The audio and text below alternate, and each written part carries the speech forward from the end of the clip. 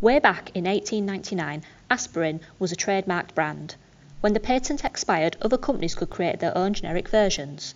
These versions could follow the exact same manufacturing process, have the exact same chemical structure, and therefore have the exact same effect. Just like aspirin, all small molecule medicines are made from a simple chemical structure which is easy to recreate. This can lead to a significant price drop. For example, a market-leading aspirin product can set you back £3, whereas a supermarket-owned version is only 30p. These generic forms are known as bioequivalent. Now we come to the biologic medicines. These are complex structures of large molecules used to treat a range of conditions. Rather than chemically manufactured, biologics are produced from living cells. These cells are genetically engineered to produce a specific protein.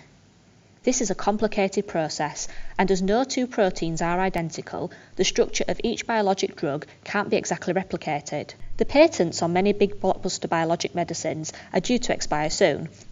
This has opened the market to companies rushing to create their own alternative versions. But as we have seen, no two biologics can be the same, even when following the exact same process.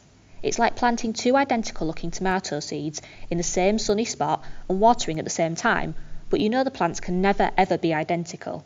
So these new versions, instead of being called generic, are called biosimilars. Biologic medicines are expensive to develop and license. All patented versions have been through a costly program of trials to demonstrate the product is effective and safe.